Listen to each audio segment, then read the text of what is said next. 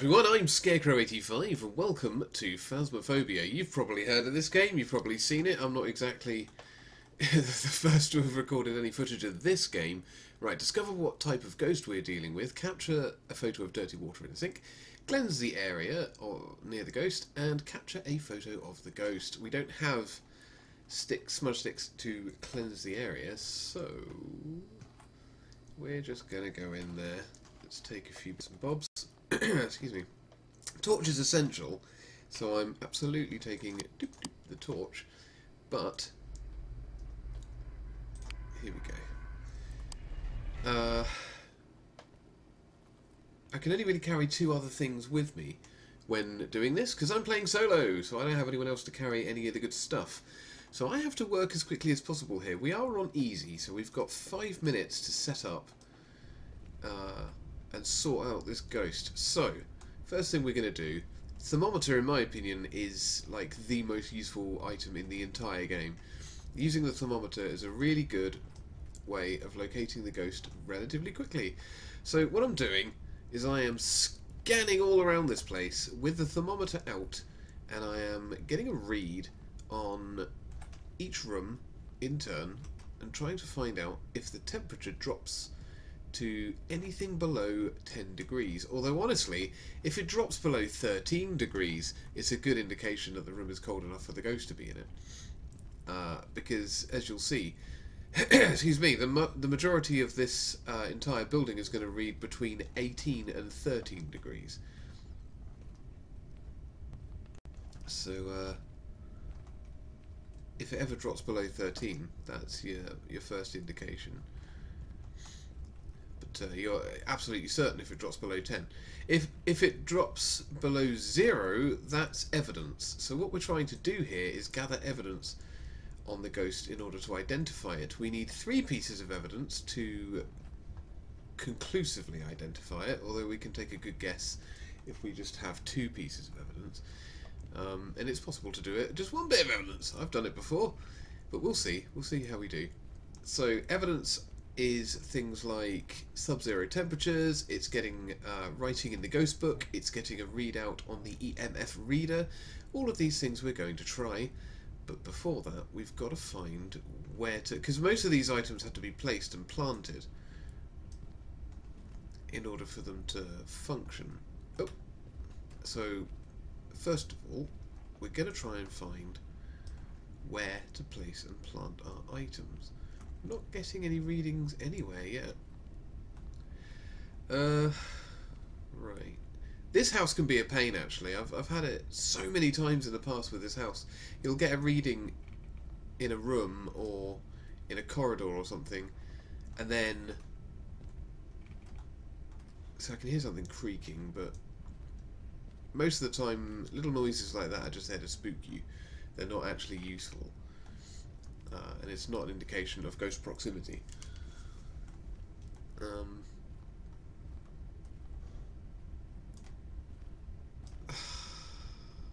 Nothing.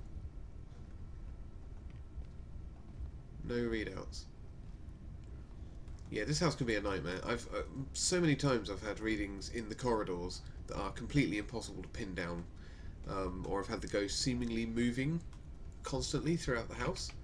And so I haven't been able to get a decent bead on where it is at all. That's all stuff that can happen, and it's a nightmare. But it seems to be exclusive to this house. Oh, this is the pool door. Let's turn the light on in here, because ghost switching lights off can often be useful information. Hang on, did we just get a... Oh! Hang on. -0, where? Hold on, is the ghost in this room? -2. 15. -1. I just heard a footstep really near me. Okay, well, the ghost appears to be here, so that's great news. Oh, the door just shut. Okay. Right, we'll pop the ghost book down there. Most ghosts don't operate. Oh, hang on, we can drop that as well. Gee. So I didn't see my breath, but I'm pretty sure, well, it went below 0, so that is freezing temperatures. So now, as a solo player, we have to work as quickly as possible. It's a shame that I didn't pick up on that Sub-Zero read sooner, because that wasted a lot of time going around the house. We've still got 34 seconds on the clock there, which is good. So the clock, the timer, the 5 minutes that we had going into this thing, that's your setup time. That is a sort of grace period in which the ghost will not attack you. The higher the difficulty, the shorter the stint of time that you get given. Because I can hear footsteps and I can hear doors closing and stuff, and they did say that the ghost was quite aggressive, I am erring on the side of caution, and I'm taking the clicky camera with me. Hang on, there we go. I'm taking the stills camera. Normally I wouldn't bring that until later, but because usually you have to wait for the ghost to sort of become active before it's likely to actually show its face, but I don't want to miss getting a picture of it. Oh, hello, I didn't turn that light on. Which one's that? Is that this? Nope. Where's the switch for that light? How do we turn this one on and off? I'm not sure. Oh, wait.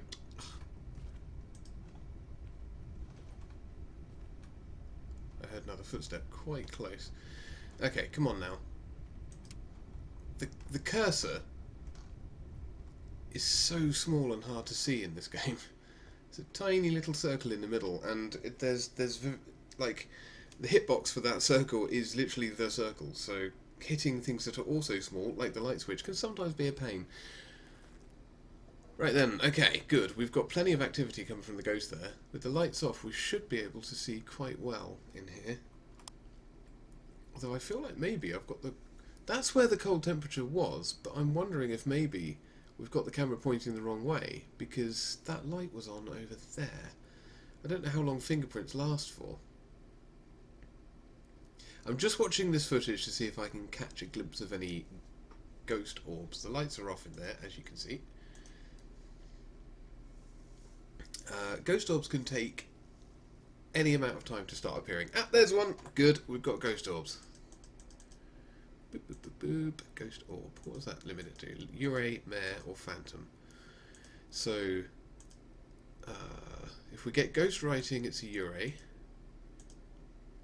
Fingerprints, nothing, so I don't need to go looking for fingerprints. If it's spirit box, it's a mare. And it's a phantom if EMF level 5. Okay, so I am using a computer that isn't compatible with voice recognition, so I can't actually use the spirit box. The spirit box is where you talk and the ghost replies. I can't actually do that, so we need to do this by process of elimination. So I need to check for EMF level 5 and check the ghost book to see if it's been written in. That's how we're going to find this guy. It's actually quite convenient because I've only got one free slot in my inventory right now, so I'm going to take the EMF reader, roll forwards once for click camera. Roger that. We're going to go in with the lights off because the ghost will be more likely to appear and attack in the dark.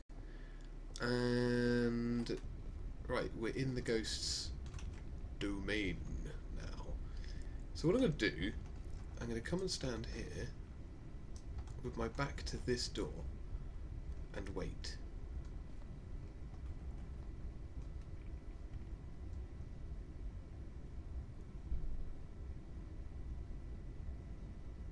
Of course, if it's behind me, I am screwed, but I know the ghost is somewhere around here.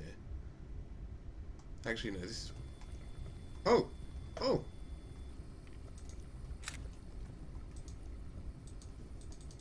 Here we go. Right, let's get the hell out of here.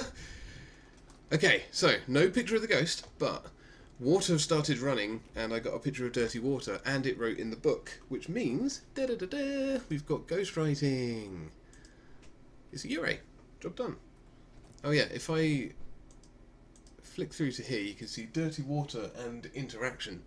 So interaction was it writing in the ghost book, dirty water as well is a sign of ghost activities. So yeah, we're not going to get any EMF readings or fingerprints because it's not that kind of ghost. We have identified it. That was a good run. I could stick around in there and try and get a picture of it, but I mean, it's a fairly aggressive type of ghost, I think. Yurei. Yurei. Yurei is a ghost that was returned from the physical world, blah blah blah. Unique strengths. They have been known to have a stronger effect on people's sanity. It's weak to smudge sticks. Not a great amount of information. 85% sanity. Capture a photo of dirty water in a sink. Hooray! Yeah, that'll do it. I'm happy with that. And that is a successful ghost hunt in Phasmophobia. Let's just have a look at the concluding scoreboard. You may have noticed my graphics are a bit smudgy. That's a shame. I had to turn them down quite a bit. My computer isn't really up to running it at full power, and it actually crashes if I go to any map that isn't a house. No, I can't even go to the farmhouses. Okay, so we were right. It's a Euro. We get $10. Objective 2 for the photo. 10 photos insurance, whatever that's for. So $40. Here we go. Alright, here we go. This is mission number 2 of 2 that we're going to have in this video. This is Tanglewood House. So it's the one, the one bedroom easy mode place. Discover the type of ghost. Use the EMF reader. Detect a room below 10 Celsius and capture a photo of dirty water. Technically, we could do all of these things. That's nice, isn't it? We've only got 2 minutes though. This is an intermediate mission, so a little bit harder than the usual casual stuff. It means that we have 2 minutes to set up instead of 5. That in itself should not be a problem, as this is a small... Oh, have we got everything? Yeah, okay. Because this is a small house. And I'm on my own, so 2 minutes. Let's see how it goes. Did I pick up the key? Yes, I did. Right. So yeah, 2 minutes to set up. I think the higher the difficulty, the more aggressive the ghost. The quicker the ghost becomes aggressive. The more of a drain on your sanity the ghost will be as well. Player sanity drops quicker. Ghost aggressiveness increases faster. There's less time between ghost hunting. The ghost hunts last longer, I think. And obviously, your setup time, your grace period at the start goes down from 5 minutes to 2. On expert mode, what's it called? Professional mode. You have no setup grace period. It's 0 seconds, 0 minutes, 0 seconds. So yeah, I'm hurrying through this as quickly as I can, trying to sort of count off 2 minutes in my head as best as possible. Nothing in here.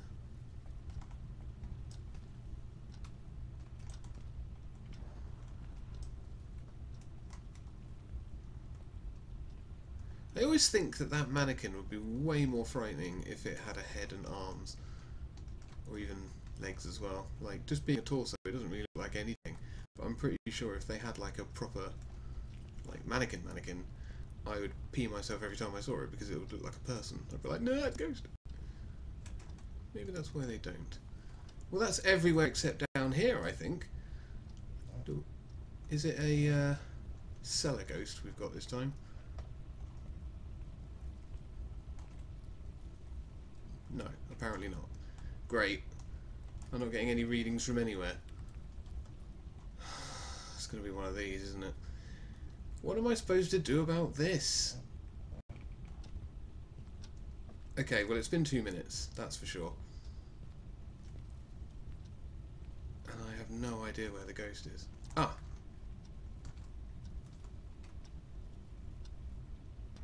Is it this bedroom or this corridor?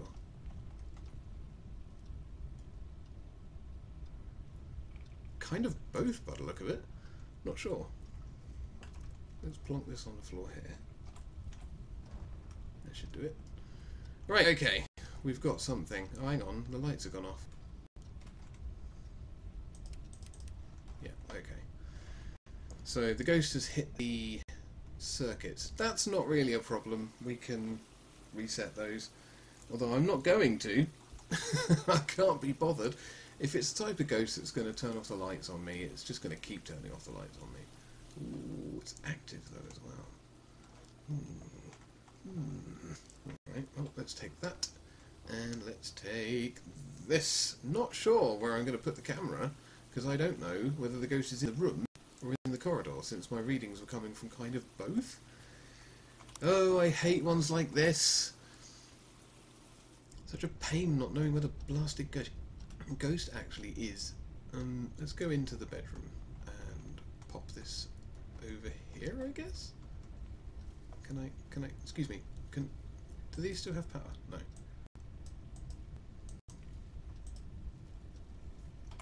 Boop. Oh. Well, we've got ghostwriting. Oh my gosh, did you hear that? Oh! Damn! Oh, it was right in front of me.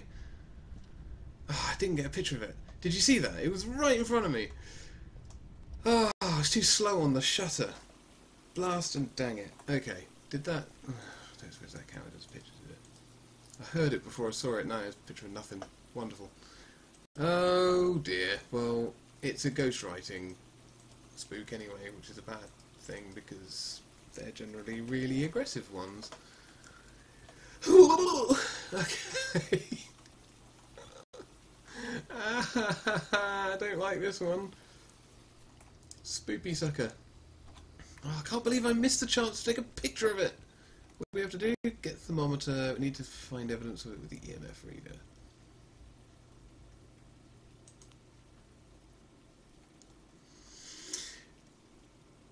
Right. Just waiting here to see if we can get ghost orbs. Okay, I think we can discount ghost orbs. What have we got? Camera, torch. We've got space for anything else?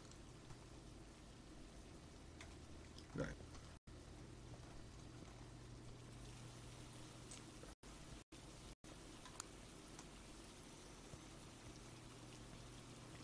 Okay, so I think the ghost's spawn point is in that corner. Right there. So, if it's going to hunt me, it's going to come from here. Oh, we got an EMF 5.